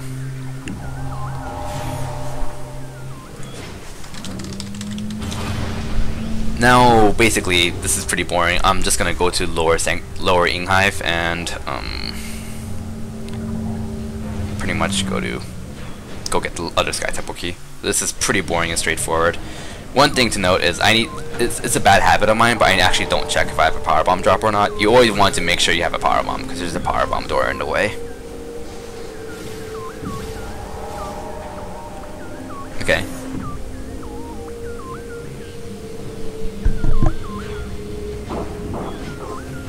See that's the power bomb door right there. What I intended to do here was do a roll jump, but I kinda had a boost already, and I was like, what do I do? I'll just boost off and hope for the best, and I didn't fall down, so that's kinda nice. But what you want to do there is do a roll jump to get across that room quickly. But oh well. So I got absurdly lucky here. I got 3 power bomb drops, and that is just amazing. Like that's just absolutely amazing. Because I don't need to use any more power bombs, but I use power bomb save time against Emperor Ing 2. Which is the phase where you kind of use Spider Ball and you go around a cocoon or something, and you need to blow up all these tentacles. Power Bomb save time, and 3 is perfect. 3 is just enough. I mean, like, I'd rather have 4, but I don't have enough capacity for 4, so 3 is fine.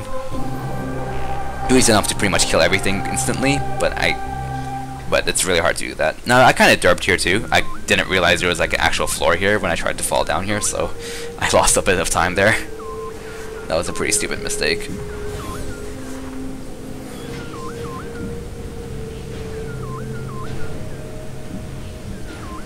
So I've gotten every Sky Temple key outside of Temple Grounds. So there's 2 Sky Temple keys in Agon, 2 in Torvus, 2 in Sanctuary, and 3 in Temple Grounds, and I've gotten 6. All the ones that are not in Temple Grounds. So basically I'm just going to leave. By the way, you can kind of use a shortcut by using a precise jump here. That jump, you pretty much need to have maximum height possible for that jump. But yeah, I'm basically going to go back to Agon. The fastest way to back to the Great Temple is to go to Agon Waste and then use the light beam portal at Agon Temple to go to the Great Temple. Because now I have light suit, so I can use it.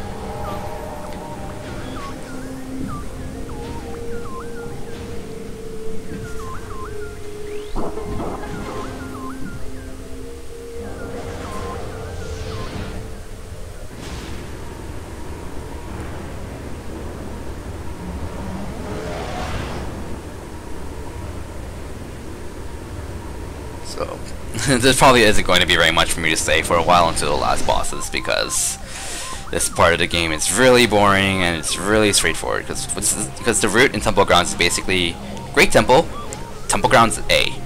Well, I don't know the exact letters, but you pretty much go to one section of Temple Grounds, get the Sky Temple key, go back to Great Temple, go to the second section of Temple Grounds, get the Sky Temple key there. Go to Great Temple, go to the third section, get the Sky Temple key there. Like, that entire part of the game is so boring and so many elevators. You just go back and forth between Temple Grounds and Great Temple, and it's really boring. So, like, there really isn't much to say.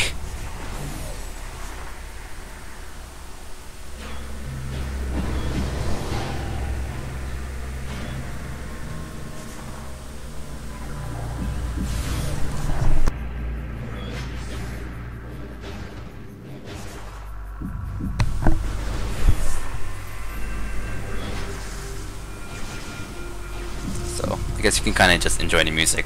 I don't really know what else I can say for now, so yeah.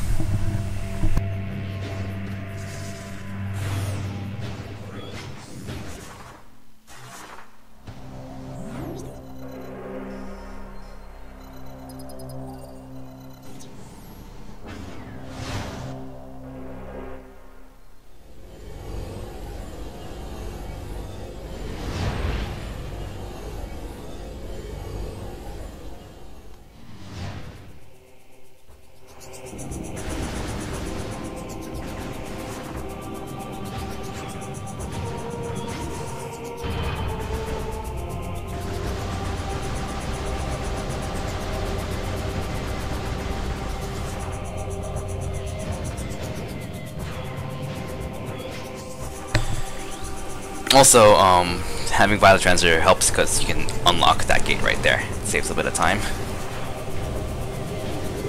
So, I guess I should mention, I got Emerald Translator as well because there's two main reasons. One, I use it to activate the big elevator in Torvus Temple and to unlock the gate. And it's just a faster path overall before fighting Chica. And two, there's a gate in Great Temple I use to go to Temple Grounds quickly, and it's very convenient. So like, so Emerald Translator saves a chunk of time in any percent, and you always want to get it.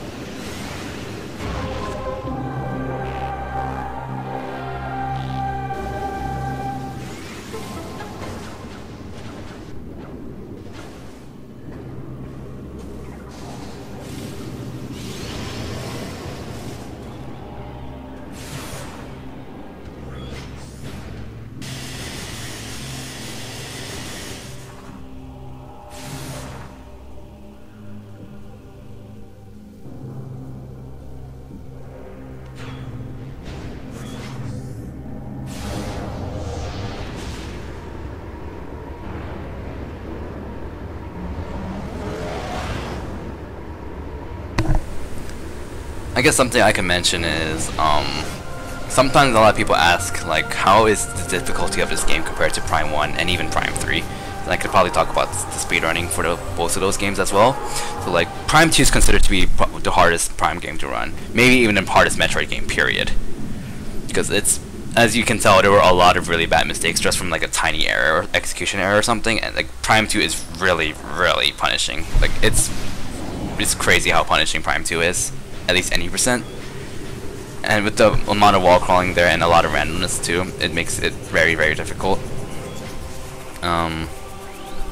Prime 1 is a lot more popular overall, and actually a lot of people consider it to be, a lot of uninformed people consider it to be the most broken, but as you can tell, Prime 2 is far more broken than Prime 1. Because you can do pretty much anything you want. Prime 1 is a lot faster paced. And the record for Prime 1 is held by Miles, which is 56 minutes in game time. But again, he's worked on Prime 1 a lot more than Prime 2, so his record for Prime 2 any percent, which is 1 hour 3 minutes, isn't really, he hasn't really worked on it too seriously. So he can probably bring that down to below an hour, once if he works on serious single segment attempts and grinded them out more. For Prime 3 is not really a very good speedrun game because it's very long. Like an any percent run is roughly 3.5 hours, for at least for me. And it has a lot of really boring parts in the game. Spring wall controls are terrible, and the loading times are just absolute crap, and there aren't really any viable sequence breaks in Prime 3. There aren't really many viable sequence breaks. Like the only trick in Prime 3 is the BSJ.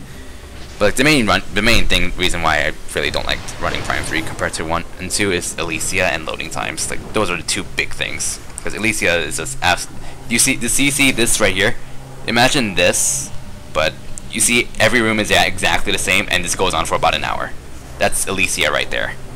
And loading times just waste so much time in Prime 3, and it just takes forever.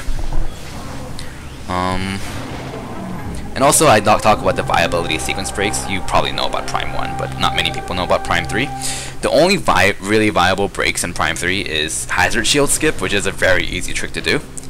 And there's also other pretty notable skips are the Turret Skip, which lets you skip blowing up a turret in Jungle Brio, and Berserker Lord Skip, which lets you skip a mini-boss in Elysia.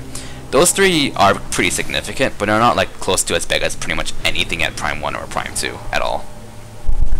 And there are other really significant skips that require a lot of wall crawling, but they're so unviable that you will never see them in a speedrun, even in a segmented run. Because like an ideal route for Prime 3 would be to go to Brio, get Grapple Swing, and then basically skip all of Brio, but just going straight to Elysia, and then wall crawl everywhere. But all the wall crawl, like just getting into the secret worlds themselves is just ridiculously hard and impossibly hard that you will waste so much time just trying to get into the secret worlds, because like there is no setup for it. It's impossibly hard. So like it's just so hard that a segmented run would probably not do it, especially since you have to do the secret worlds for landing site A and concourse ventilation in the same segment. Like good luck with that. Good luck. And I mean, there are two other breaks in Prime 3 that are called Spider Skip. Okay, the main one is Spider Skip. You can skip Spider Ball in Prime 3 because you only need Spider Ball in 3 spots in the game, one of which is to get Hazard Shield. So, and you skip it, so you don't need it. So there's only 2 spots you need Spider Ball for, and you can wall crawl past both of them. So that's pretty sick. So you can skip Spider Ball, but again, the secret worlds are pretty difficult. They're not absurdly hard like all the ones in Elysia, but they're pretty difficult.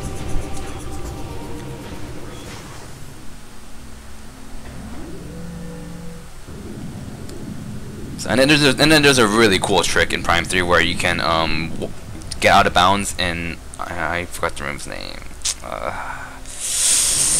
I forgot the room's name, but you can pretty much go out of bounds like 2 rooms away from Nova Beam, and then wall crawl to the room with Nova Beam and let the room load around you while you're standing where Nova Beam is, and then get Nova Beam, but let the game kill you.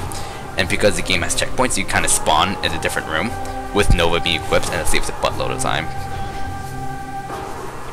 But I mean, it's just there are some neat tricks in Prime 3, but they're just not really that viable.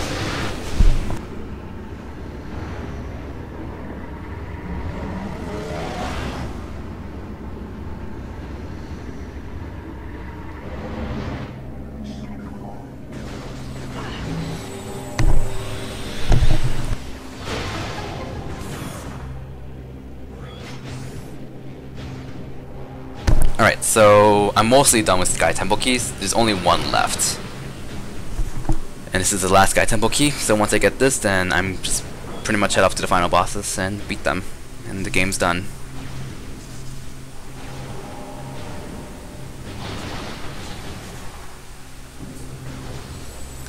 So again, I usually have to worry about missile management here, but I got kind of okay missile luck for the most part. Like, I'm pretty high on missiles, relatively.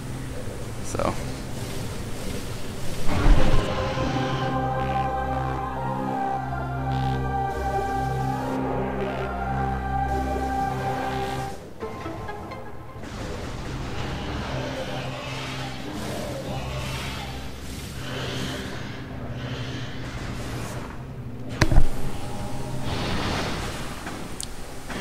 And this is the last secret door. Secret missiles can miss, and they're pretty annoying.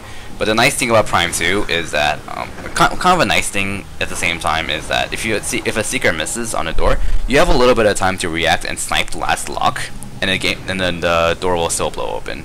But I mean, obviously it would have been nice if the secret missiles worked every time anyways, in the first place.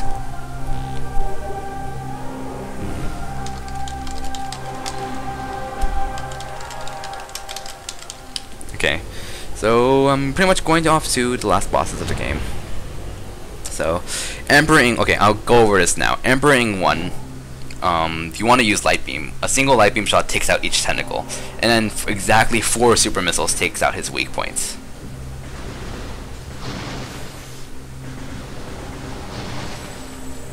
Also, fun fact, all these caches always give you double missile drops.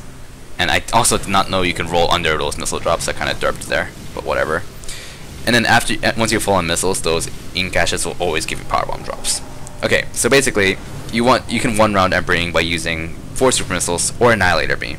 But I skipped the latter, so I have to use super missiles. So this was pretty terrible. You'll see what happens.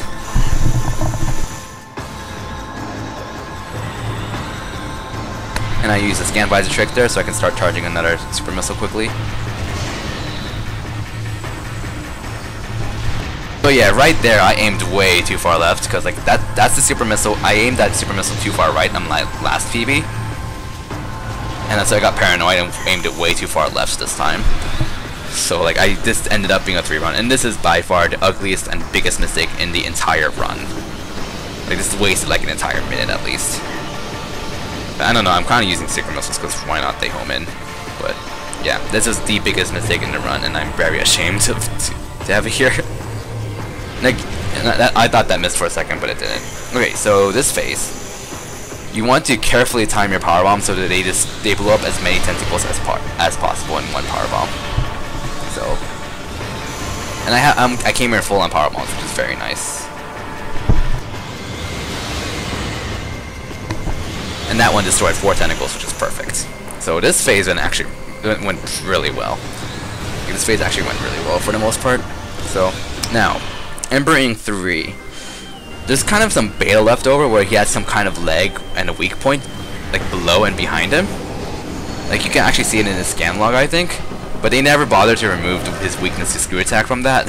So you can just screw attack the space below his main body and you'll do damage to him. So that's how I'm damaging him right now. So this did not go very well at all. Like this really didn't go very well at all, so I lost a lot of time here too. But oh well, I was panicking a lot.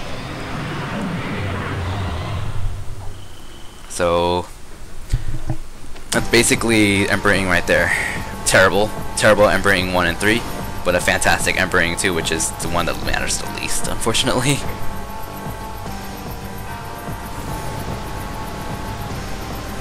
So, okay, so Dark Samus 3 and 4. I'll just call her Dark Samus 4. Basically, what you want to do at the start is do as much damage as possible to Dark Samus, but without making her go into the center. So I don't know exactly how much damage that is, but I believe it's 1 charged Dark Beam shot plus 7 uncharged. That does just enough damage, like just below enough damage to make her go to the center. The reason why you don't want her to make her go to the center yet is because you want her to use her beam attack. This attack right here. So you want to wait for her to use it, and then the moment she falls back down, you have a chance to screw attack her. And the way screw attack works is that it does damage per frame, so you kind of want screw attack to go through Dark Samus. But unfortunately, I aimed a bit too far left, so I bonked off of her, and I didn't do very much damage. So that lost a chunk of time there. And this right here is pure luck. Whether she gives you phase on or not is pure luck. So if she decides to fire a bunch of missiles at you, then, well, GG. You just lost a minute.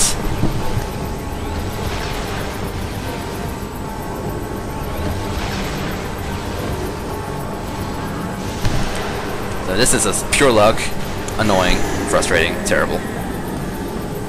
And when she goes back down, I use a super missile, but it doesn't really matter what you use because the damage you can deal to her right when she comes down is capped. Like, you would probably do double that damage if the damage wasn't capped. So it's pretty stupid. So I have Dark Beam equipped because the next time she goes down, a charged Dark Beam shot is enough to make her go back up immediately.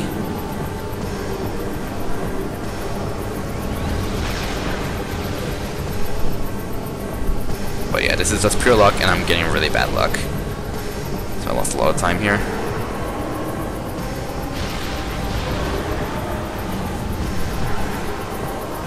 And oh, yeah, it doesn't really matter what beam you use to shoot the phase on back at her. Technically, Light Beam would save it some frames because it homes in. But whatever, it doesn't really matter, and I'd rather not risk missing. So I expected this last shot, I expected her to take 2 more hits to die. But I was insanely happy when I found when she went down after only 1 more shot. So that was just freaking amazing. And time. That's the run right there.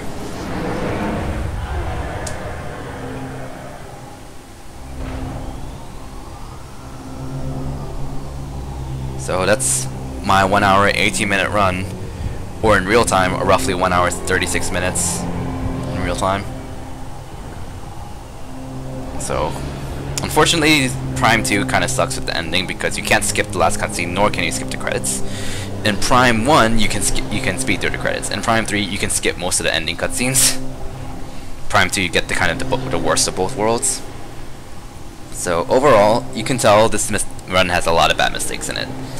But it was Prime 2 again is notoriously very hard and punishing, and it was a lot of work for me to just get a run, let alone beat my goal, which is 1 hour 20 minutes. And overall, this run had a lot of bad parts, but it also had a lot of good to it as well. So I'm hoping that the commentary was very helpful and informative to both people who just want to watch this for fun, and also people who kind of want to learn more about the game and even speedrun it themselves. So as a for the most part, I forgot what I was gonna say, but oh yeah, for the most part, if anyone plans on learning this game, you can always just go on M2K2. Just pretty much go on Metroid2002.com and click the forums, and you can go on M2K2, make an account there, and ask questions and stuff. Like, most of us, pretty much all of us, are willing to help out and stuff. If anything, like, and some people might not be responsive and stuff, you can PM me if you want, and I'll be willing to help out whenever I can. What I don't recommend is following this route, because this route is not very noob friendly, and you will probably hate yourself within the first 5 minutes. Like, you really don't want to use this route when you start out. Like Miles' route is the route you don't want to touch. You don't want to touch this route either, because this route is basically the same route as Miles's, except I get Grapple Beam, he doesn't. Like, this is like what I recommend doing is get early. Like, some route things I would recommend is early Violet. Spider Skip is not too bad, so I recommend learning Spider Ball Skip. I recommend getting early Violet Translator, and Annihilator Skip is kinda iffy. If you're really experienced but good with Ether Jumping, I recommend learning Annihilator Skip. If not, then you're better off fighting Quadraxis. And obviously, don't skip Grapple Beam, or else you're gonna hate yourself. So, yeah. I like how Samus still has a Dark Beam equipped right there. You can tell by the purple coloring of her arm cannon. So, unfortunately, no ending because I'm not at 75%.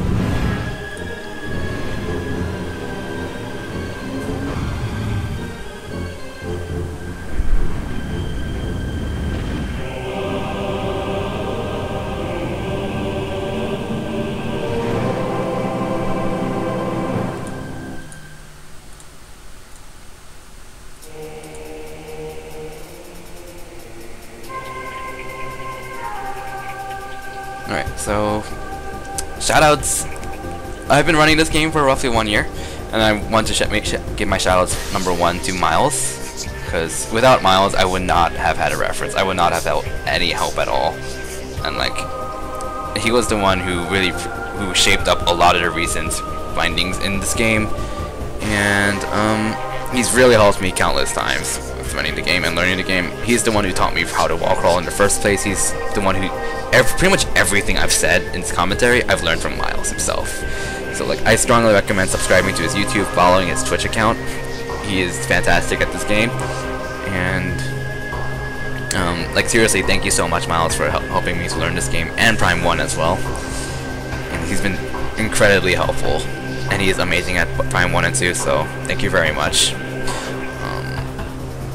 I also want to give shoutouts to, I guess, everyone else who's run Prime 2, Master Kirby, It's Personal 2, Mr. Speedrun, and people who are also learning the game, Raphael, Robo, Timps. I have a feeling I'm forgetting someone. Hopefully not. If I forgot you, I'm sorry, but pretty much being there for support.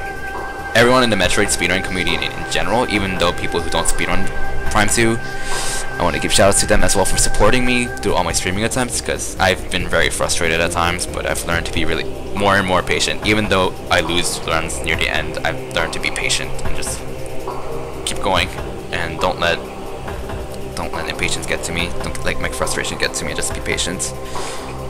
So thank God for that patience, and thank you for everyone for supporting me, and thank you for watching this more or less, because it was fun commentating, and I hope that this was very useful to you, and I thank everyone, all my Twitch viewers, and everyone on YouTube for supporting me as well. So, yeah. And a lot of, also, like, I don't know too much about the history behind running this game, but I do know that Sparky and DJ Granola are two Prime Runner players, old Prime Runner players from like long time ago that shaped up a lot of what you see today. Like, yeah, you don't really see as much out of bounds. Like, you didn't see as much out of bounds back then, but a lot of the more inbounds tricks and stuff is thanks to them as well. So shoutouts to Sparky, bartender Sparky, and DJ Granola. And I'm pretty sure there's a lot of other people who ran the game back then, but I don't know my history too well, so I'm kind of derping on that. But yeah, and I want to emphasize again, this is not record. This is 15 minutes away from record, just to show you how much of a gap there is between me and Miles. This is technically the second best record, but I think for right now, as of the time of this recording, I kind of want to take a break from Prime to any %, only do it in races, and then eventually, maybe I'll start doing grapple skip with the wall crawl. We'll see what happens. And I do eventually want to break 115. Like, I can save easily 3 or 4 minutes just from execution errors, but just finishing a run on its own is really hard, let alone a good run. So it's pretty tough, and I do need to take a break, and I'm pretty happy with this personal best overall. I will improve it, but I think I'm okay with it for now. So yeah, just waiting for these long credits. I don't know what else to say. Shoutouts to SDA for pretty much introducing to speedrunning in the first place. I discovered SDA years and years and years ago, and I watched a lot of runs, and I got more involved in the community starting like 2 years ago roughly or something, and I started kind of branching out a lot more to like M2K2 and the Mega Man community, some Kirby as well, hence my name, Kirby Master, and SRL of course, and it's pretty much everyone's that supported me a lot. So yeah. Thanks a lot everyone for watching, and this is my time. 1 hour 18 minutes in-game time with a percentage of 25%. So that is the mission finale, and I'll see you guys next mission then. Thanks a lot.